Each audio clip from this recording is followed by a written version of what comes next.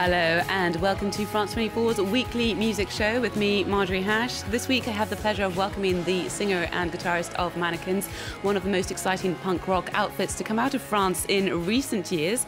Their first album, Body Negative, led them to tour extensively France and even brought them to the UK and China, to name but a few countries they went and toured. The band have just released their second LP entitled The Second Principle, for which they got even more experimental in the studio. Adrian, thank you so much for joining us. Thanks for having me. It's such a pleasure. Congratulations on your new record. I want to know a little bit more about the title, The Second Principle. Where does that come from? Yeah, I guess we wanted a title that matches the ambience and the titles of the songs. I mean, we're not really keen on physics or mathematics. We didn't really care about that, but I think we liked the sound of it. And since we got into space rock and psychedelic music, we wanted something that has space written all over it, you know. And of course, it's the second album as well. And Second Principle in physics, do you know what it is in a nutshell? Not really. I couldn't explain it, I think. Send us a little postcard to your viewers. Yeah. As a band, as you were saying, like, you've kind of evolved your sound. You know, you were very, you know, your music was very like punk rock, but on like pop structure, if that may say, in the first album. And there you've kind of gone, as you said, space rock. There's also a lot of ambient industrial metal and opera, music opera. I mean, a lot of the videos also make me think of, you know, rock operas in a way. What mood were you in when you went into the studio?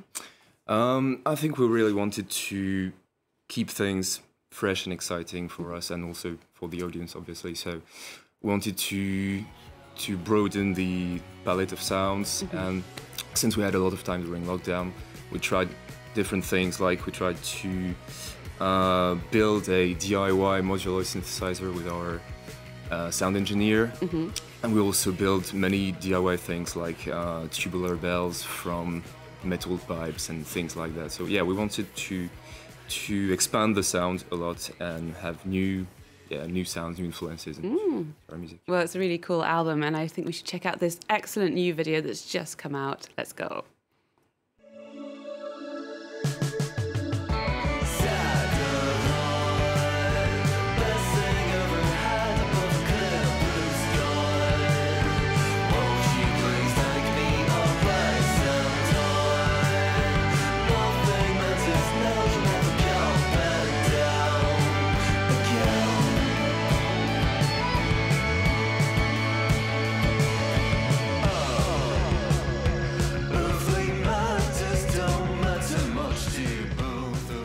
One of the tracks you can find on the new MNNQNS album. How about tell us a little bit about this video, because I'm completely obsessed with the outfits. I really want to get myself a silver suit.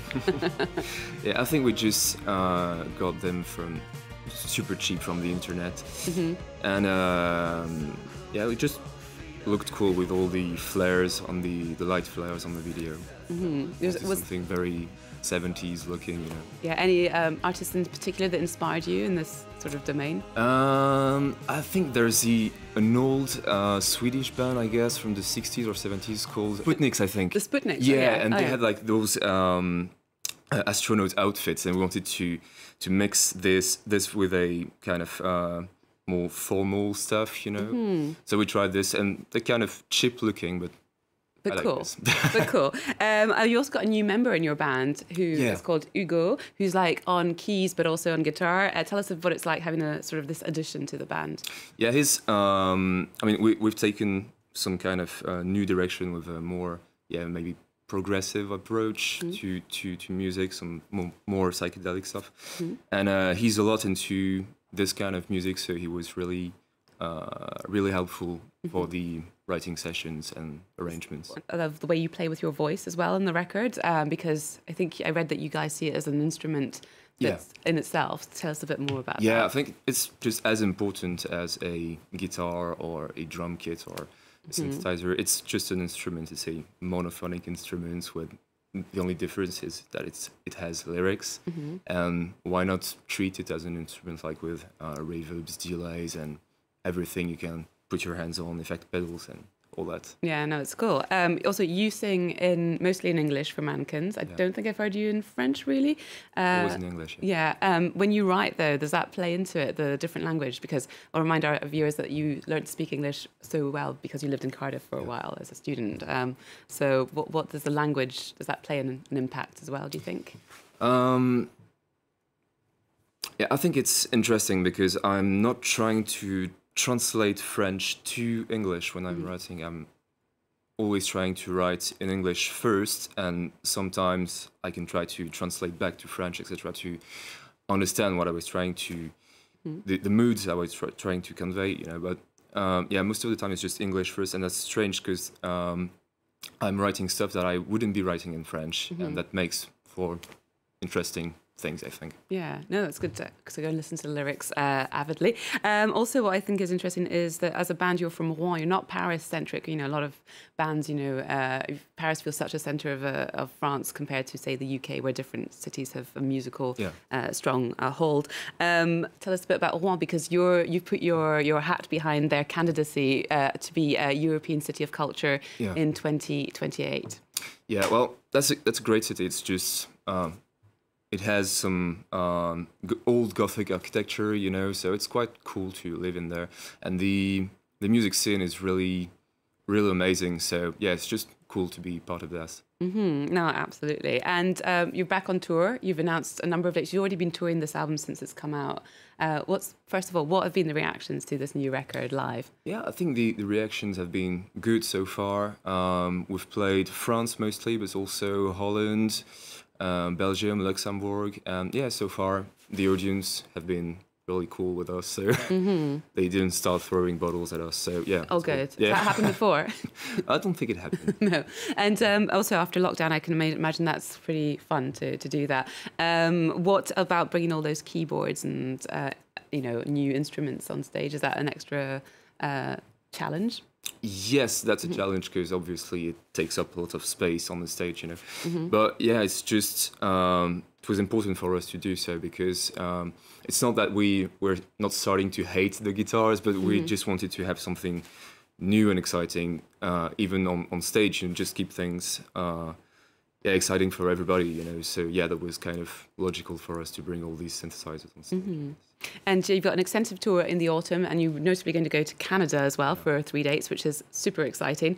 But first up, let's come closer to home. The 21st of June is an important date in France. It's been celebrated as la Journée de la Musique, the Day of Music, where people go down in the streets, and also big bands do super productions. What are Mannequins doing for Fête de la Musique? Mannequins aren't doing anything on this day, but I'm playing with another band called Janvier. In our hometown, Rouen. It's going to be fun. Yeah, And do you have fun memories of La Fête de la Musique in particular as a young person? Yes, I think 3 years ago when we toured China, we played on the 21st June, and yeah, we had a very, very big show on that day, so that was a good memory. Oh, well, lots to look forward to. Talking of looking forward to, I'm going to have a little look at some of the new releases that are also coming out this week, and we're going to start off with this band who are from Sweden, Viagra Boys. Their new album, Cave World, is set for July 8th, and they're currently touring Europe and will be playing at France's Vieille Charrue Festival. This song is called Punk Rock Loser. Different things that come in little plastic bags, and they disappear the same night. The same night. I ain't your average normal dude, it sure ain't glamorous. I keep things loose, I ain't your average. I do love a cowboy look, I have to say.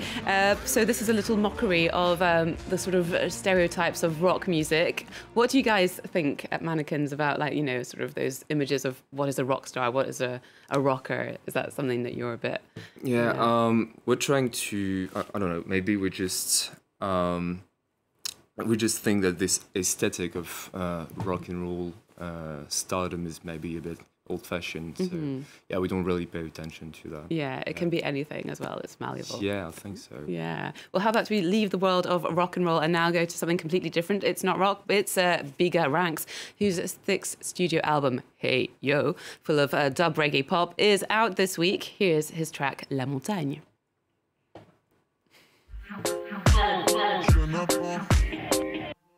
Encore un avion dans le ciel qui se prend pour une étoile, qui aimerait voler toute la Cassiopée. Pourtant tu dis du mal de moi, t'aimerais kicker comme moi, tu vas finir par te casser le pied.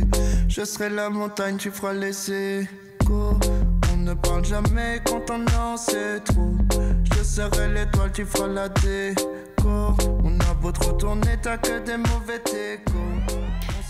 Biga Ranx, who will be playing the festival outside Paris at the end of June, Soli Days. And, well, that brings us to the end of the show because the France 24 news is just round the corner. Adrian from Mannequins, thank you so much for coming on the show. Thanks for having me. The Second Principle, your new album, is out. I highly recommend it and go see them live if you can, of course. We're going to play out with something completely different as well. We're going to heading over to Belgium, where this queen, this goddess, who is Belgian-Congolese artist Lou and the Yakuzas, is getting ready to release the follow-up to her first album, Gore. Her new track is rather melancholic and it's called Monsters. On this